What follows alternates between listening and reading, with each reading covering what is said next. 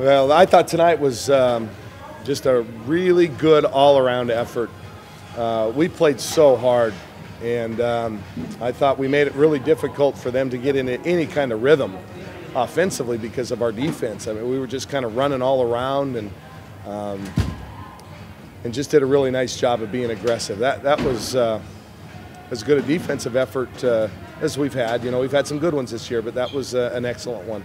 Yeah, I mean, I think that when one player's going off, everyone gets excited, and we had everyone score today, which is great. Even like Laura, our walk-on, all of them are great, so I think we all came out ready today.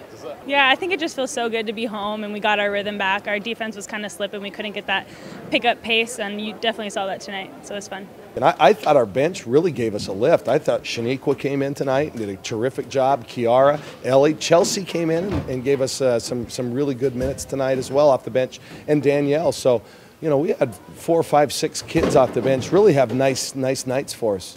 Oh, definitely. I mean, when Laura made her first college career basket, I mean, that's awesome, great to celebrate. So we were all, of course, embracing that. And people that don't get to play as much get to show their skills and show that they're just as good as everyone else. So, I mean, it just shows how much depth we have.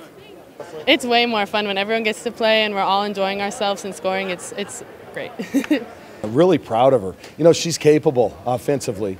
And she made a couple really strong moves, which was nice to see. Just great to see her being so aggressive.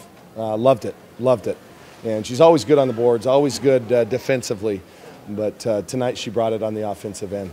Happy for her. On Saturday, I'm looking forward to just playing another good team. It's another game at home, which is great, so that's always nice.